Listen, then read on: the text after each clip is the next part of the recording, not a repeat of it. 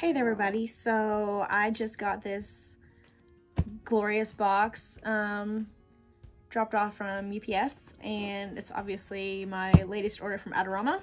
I ordered the mirrorless Canon. Yes, I'm going for it. So anyway, I ordered that on Black Friday, and I'm gonna do a little unboxing for y'all. So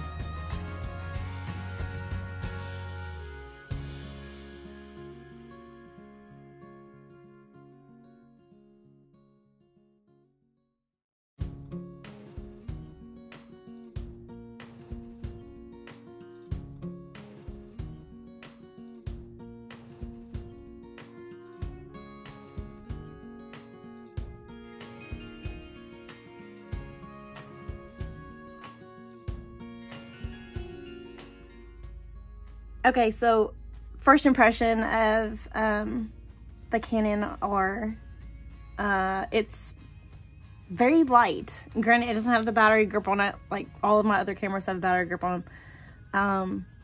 So it might be just the same when I get that on here, but so far it's a very light camera. Everything on top is practically different. The on-off is different, which I actually kind of think that's pretty cool. I'm gonna play this a little bit. Might not take this to my next wedding to actually use, but I might take it just to play if there's time. It doesn't have like your whole, like the button that says, you know, manual, auto, shoot, what is there besides manual?